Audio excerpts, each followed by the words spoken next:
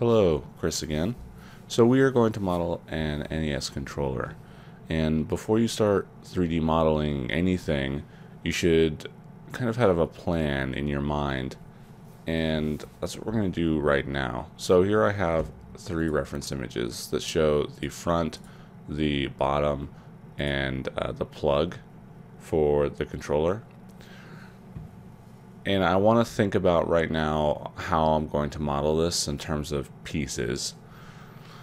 And most of the time, you don't want to model an object as one contiguous piece, particularly for the high poly model. And a good rule in general to follow is to model it in pieces in the way that it is put together in real life.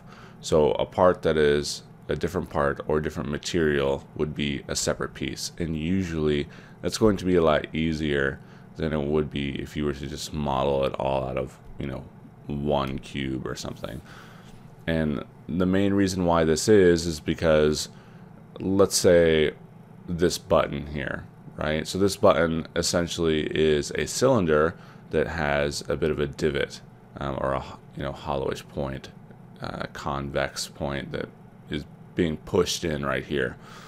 So if I were to model a big cube for this and then get a circle out of a bunch of vertices and extrude it out, I'm going to have edge flow that supports these cylinders for the buttons, right? And I'd also have to have edge flow for all these other buttons.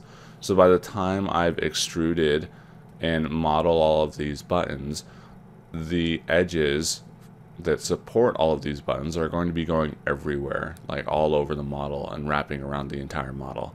This is going to make modeling other details extremely difficult because I'll have a ton of edges.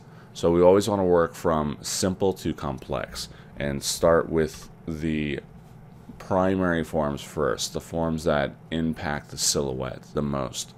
So I'm going to plan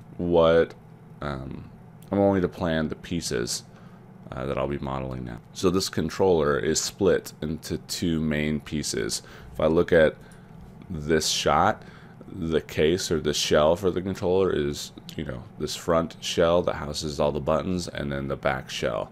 And the back shell has all the screws on it through the back.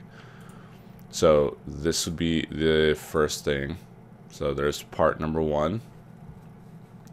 I might end up modeling this interior face separate because I know I'm going to have to put a bunch of holes in it, and I don't want to have edges wrapping around the shell from this. So I'll say this is 2, just everything that has this sort of Nintendo sticker and B and A. The frame for the D-pad will be 3. The D-pad itself, there's another piece. This frame for the select and start buttons I'll include in this model, but the select and start buttons will be different parts, and they're the same shape and form, so I just have to model one of these and I can duplicate it over to the next one to where it needs to go. And then same thing with the button, same model, and I can duplicate it over. And then the frame for the button, I'll model that separately, and then I'll duplicate it over as well.